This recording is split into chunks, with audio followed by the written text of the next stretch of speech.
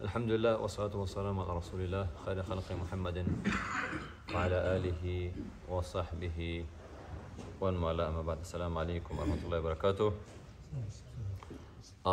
We rabbit in the ayat number 81, 82, in Surah An-Nisa. Here we shall try to focus for some of the ayat explanation about this ayat, inshallah. Here, the Qur'an here talking about the two type of the people. One the mu'mineen, and second one the munafiqeen, who is hiding his kufr and showing for you the Muslim. You have a two face. One face show you Muslim, another face is the kuffar. When you're getting benefit from Islam, he's showing his I Muslim. When he's the benefit in the kuffar side, he's going to the kuffar side. So that is the here Quran talking about this type of the people. And also Quran give the advice for the Muslim, for the mu'min. If something is happened, when you have to go back, ask from who? Especially the Quran Kareem and Hadith al-Nabi sallallahu alayhi wasallam, the time Allah sent it, the people was, and they in high level of the language, they understand exactly what say the Quran and what say the Hadith. They language on that level. When they are speaking and the high level of the language with good any single word and the vocabulary they were using, they understand this vocabulary what is meaning. Because they was Arab, really Arab people, they are grown up and their language was. The most of the time, the understanding of the language is not only the word you have to go to open a dictionary and understand. No, his need to learn the culture. Maybe using the word sometime and vocabulary different meaning, but you put it in a sentence with the character cooperative giving different meaning for you. So here and also Allah subhanahu, with all this one, also Allah sent the Nabi sallallahu alaihi wasallam to explain for them. It wasn't enough. It wasn't enough only send the book and go you read and you learn from this book. You have a teacher, is the Nabi sallallahu alaihi wasallam. Similar with the hadith. So when was coming any wahi, Nabi sallallahu alaihi wasallam explained for the Sahaba. Here Quran talking, say this ayah, أَفَلَا يَتَدَبَّرُونَ الْقُرْآنَ وَلَوْ كَانَ مِنْ عِنْدِ غَيْرِ اللَّهِ لَوَجَدُوا فِيهِ اخْتِلَافًا كَثِيرًا. They not thinking, not reading, not understanding the Quran. If the Quran wasn't from the Allah subhanahu wa ta'ala side, yet they will find a lot of things in this book, be clash each one. You never can find Quran Kareem, one ayah clash with another ayah. You can't find the Quran Kareem clash with the Sunnah of Nabi sallallahu alayhi wasallam at all. But when you go to the most of the book, they are changed. You can find in the Torah, in Injil, the most thing they are changed. Clash one side with another side. You're talking about something and that's one against that one. So here in the Quran Kareem, Allah said, أَفَلَا يَتَدَبَّرُونَ الْقُرْآنَ وَلَوْ كَانَ مِنْ عِنْدِ اللَّهِ مِنْ عِنْدِ غَيْرِ اللَّهِ لَوَجَدُوا فِيهِ اخْتِلَافًا كَثِيرًا. If they're thinking, they're reading the Quran Kareem, they think about the Quran, the few things. One, the knowledge of the Quran Kareem.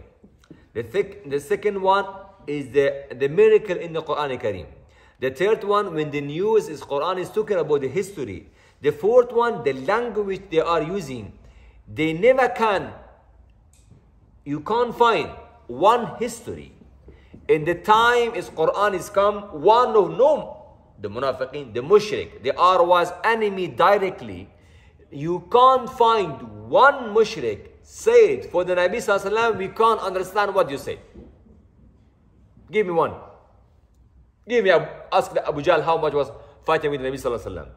How much the Abu Lahab was fighting with the Nabi sallallahu alaihi wasallam. A lot of the Sahaba, the kuffar. Give me one example, one of the kuffar said, what you think, said here, we can't understand you. His meaning was very clear. Because they language. So the Quran, وَلَقَدْ يَسَّرْنَا الْقُرْآنَ لِلذِّكْرِ فَهَلْ مِن مُدَّكِرٍ. We make it the Quran easier for understanding. The what is happening for us because it's not our language. Maybe I can speak now with you. He's speaking some English word, but he give me some book, for example, he's talking about the science. He's using different vocabulary. I'm confused. I can't read it. Man, you can read. If you're special in the science, I give you something talking about the, for example, polity. You mean some of the word you can't find what meaning here. You have to go to search what meaning that. You have to go to the vocabulary. Your language, but sometimes you need to go to dictionary. What meaning this word? Why we need dictionary? Dictionary not for the people they can't read and can't write. These people they can't read and write, and they need to understand the vocabulary when you have to use it. Sometimes you're reading a poem. Yeah? Poem, share. Or a poem, yeah. And maybe you can't understand what meaning. You try to be one to explain for you. Or you need to want vocabulary here. What meaning the word is here. In the vocabulary they use it in this poem. So similar with the Qur'an al-Kareem. Okay, here what Allah said. وَإِذَا جَاءَهُمْ أَمْرٌ مِّنَ الْأَمْنِ أَوِ الْخَوْفِ أَذَاعُوا بِهِ. That's talking here about the mushrikeen. About the munafiqeen. When they come some news and they are scared far, and they are scaring something happen, yeah, and they keep him too much bigger, like the news. A small mistake, if happen for the Muslim, oh, they keep him big. They done that's what they want, how much they keep him showing big in the news to show you that mistake is very big. And how much they try to show you, scare you from what they want to do. That's the news job. And if he does something good, show him small. Because they jealous you. They don't want to show you doing the great job. When you're doing the good, they show him very small. And when they done something for their good, they give it too much big. If there's something one happen for you, for you it happens, a small thing is bad, they want to scare you, and they show him very dangerous. So that's the munafiqeen were that time like that. Some people, they want to attack with Nabi Sallallahu Alaihi Wasallam, they were giving news, oh, that Qabila is very strong, they will kill you, they will that, to scare the Muslimin from that group. Can you stay, boys, please? Please, yeah, disrupt me, thank you. Yeah, they keep you, scare you. Yeah, Jazakallah khair, please, thank you. Thank you so much. Yeah. That is scare you from the Sahaba. Because when inside you, the people, you don't know is a munafiq or no. You have enough power to defend yourself. Now it's happening the war between you and your enemy. And you this time talking to your friend. And they are very strong. And they are very powerful. We can't do anything. We shouldn't attack. We should. Is meaning your power or the feeling. What meaning the ruhi and when you know something, you braver. They will keep you to scare, give you weak, show you weak. When this weak come in the people heart, they can't go fight, defend themselves. So the mushrikeen was doing وَلَوْ رُدُّوا إِلَى الرَّسُولِ وَإِلَى. Here the ayah we hear understanding something they want to tell you. No, the ayah said like that, or the what has happened we understanding like this one. But what said the Quran? وَلَوْ رُدُّوا إِلَى الرَّسُولِ وَإِلَى أُولِي الْأَمْرِ مِنْهُمْ لَعَلِمَهُ الَّذِينَ يَسْتَنبِطُونَ مِنْهُ. This ayah for that time and for especially and this time for us the people. The most of the time, the man don't have the knowledge. He don't have enough knowledge about understanding the Qur'an al-Kareem or the Hadith of Nabi Sallallahu Alaihi Wasallam, and he is giving the fatwa. He is giving to changing something. Now, wallahi, one day here I find a boy, and he against with all ulama understanding of the Qur'an al-Kareem, different idea, against all Hadith Sahih. Just only is not meaning like that. So he can't speak Arabic. So if he Somebody speaking Arabic can explain for you. In this time, the people, their language is very weak. And he's coming, not listening to, no, we shouldn't listen to the ulama. Anybody has to be open his book and you go open translation and what you understand, that is take the fatwa for yourself. If we open the Quran and I don't have a knowledge about the history of the Quran Kareem, for example, the wine is haram, the alcohol is haram to drink. Drink is haram. If you go to the Quran, Quran says for you, don't drink alcohol when you're going for salah. So meaning is allowed, you have to drink. But here we talk about the history. Yeah? After that, the Quran, when he say the alcohol is haram, he have 3 times to be sidr. Is not allowed to drink in the salat time. Is not allowed to drink in public time. And they finally say this is the haram. Is not allowed to eat. So if I don't know the knowledge about the history, and don't know that this ayah, or where is that, I found another 3rd ayah together to put him to understand. If I just only point here and find this ayah is meaning allowed for me to drink the alcohol, but not, it shouldn't be in the public place, or shouldn't be, for example, in the salah time. Each one I find it. Because you don't have a knowledge. But when it's coming there, وَلَوْ رُدُّوا إِلَى الرَّسُولِ وَأُولِي الْأَمْرِ مِنْكُمْ, if you don't understand anything, come back to the Nabi sallallahu alaihi wasallam, and that's time, and the ulam who's the leader, and who is the ulama, and who is the knowledge. If it's something about to choose some decision, you have to come back to the Nabi sallallahu alaihi wasallam and ask your leader. If it's something about the knowledge to understand about Sharia, come back, ask the alim. فَاسْأَلُوا أَهْلَ الذِّكْرِ إِن كُنْتُمْ لَا تَعْلَمُونَ. Come back, ask the who has the knowledge to explain for you what. He said, وَلَوْ رُدُّوا إِلَى الرَّسُولِ وَالْأَمْرِ مِنْهُمْ لَعَلِمَهُ الَّذِينَ يَسْتَنْبِطُونَ مِنْهُ. If they come back, if they really something for them is not clear, they not understanding, they should come ask the Nabi sallallahu alaihi wasallam, or the leader, the ulama, or who is the leader. الَّذِينَ يَسْتَنْبِطُونَ مِنْهُ. The لَعَلِمَهُ الَّذِينَ. The people they can understand the Qur'an Kareem. They have a knowledge, they can explain for you what is the meaning the ayah. وَلَوْلَا فَضْلُ اللَّهِ عَلَيْكُمْ وَرَحْمَتُهُ لَاتَّبَعْتُمُ الشَّيْطَانَ إِلَّا قَلِيلًا. If you know that Allah subhanahu wa ta'ala bless you, you will all only on the list few of your people, they will save from the shaitan. But all you are going in wrong way. Because the barakah of Allah subhanahu wa ta'ala, if give for anybody, you have to read and you have to understand by yourself. Who have a time, and especially in this life, how many people they can go study and to learn Sharia and come? No, everybody have a special is in something. We have a special also for ulama. If you don't now, asking the alim, done your job. Just only know that halal and haram. But if was your responsibility, go, you should learn by yourself. How much was for our difficult? They're learning in this time, different language, and you have to go study. You have to spend few years in your life to understand something about that knowledge. So, فَقَاتِلْ فِي سَبِيلِ اللَّهِ لَا تُكَلَّفُ إِلَّا نَفْسَكَ. Here, asking the Nabi sallallahu alaihi wasallam, talking about jihad fi sabilillah, and you start. You, if the people they are not following you, لَا تُكَلَّفُ إِلَّا نَفْسَكَ. Don't worry about who is not following. When you want to do something, you should be first one to practice.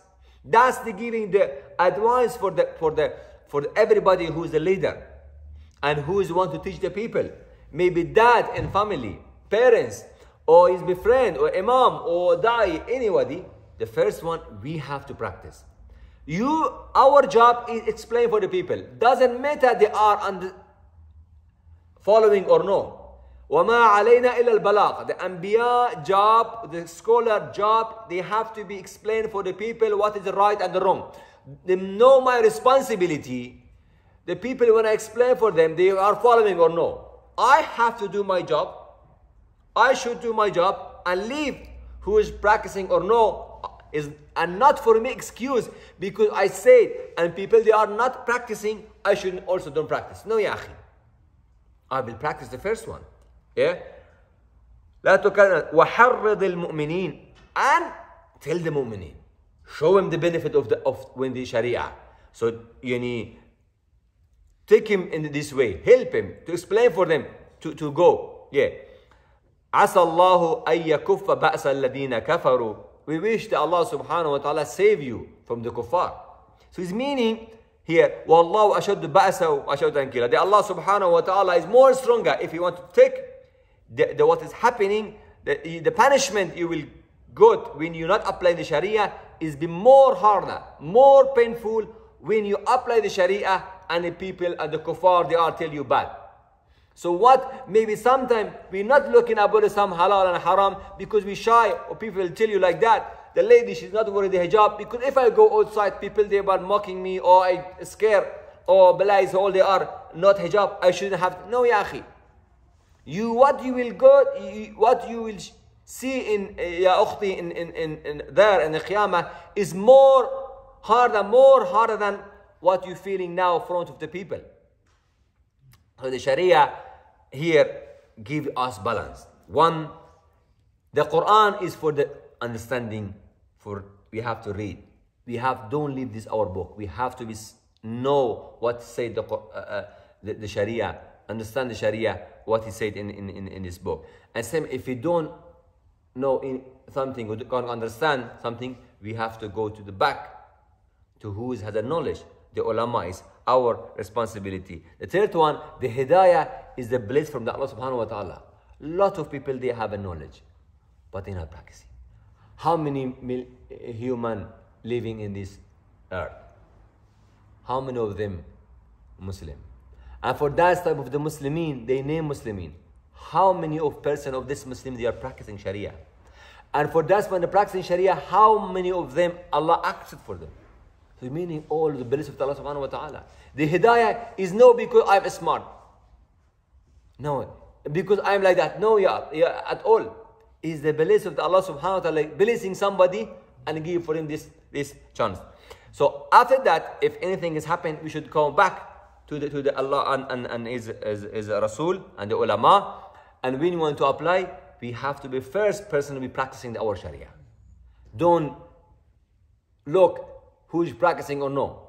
Nabi coming in Qiyamah time, he's only alone. Nobody follow him. Nuh alayhi salam, 950 years he tried to do da'wah for the people.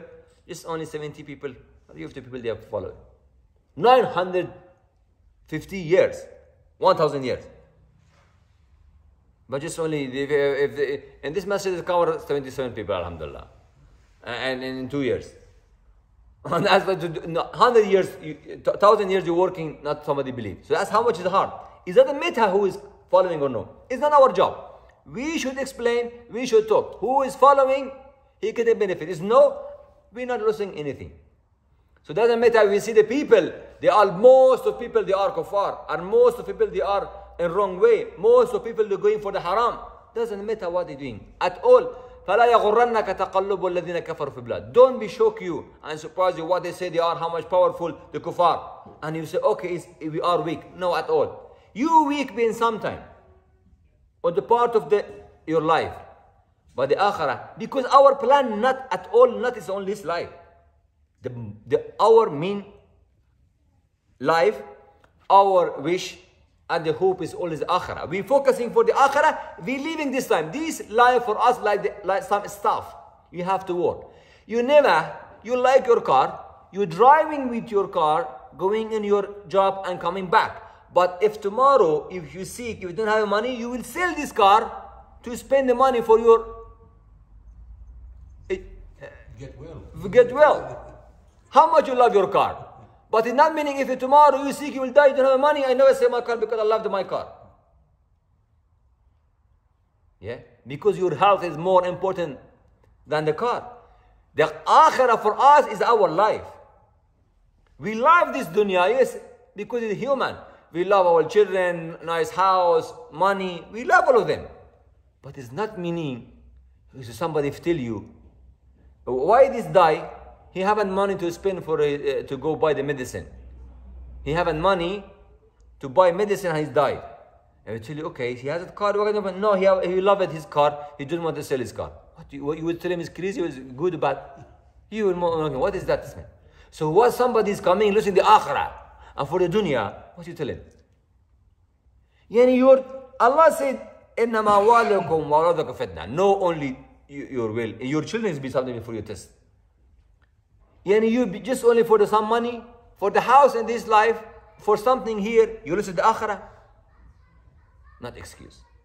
So that's here the Qur'an Kareem talking for the Muslimin and give advice how much they are to be practice and now they care about the Sharia. Subhanakallahumma bihamdika nashhadu an la ilaha illa anta astaghfiruka wa atubu ilayk. Barakallahu fikum.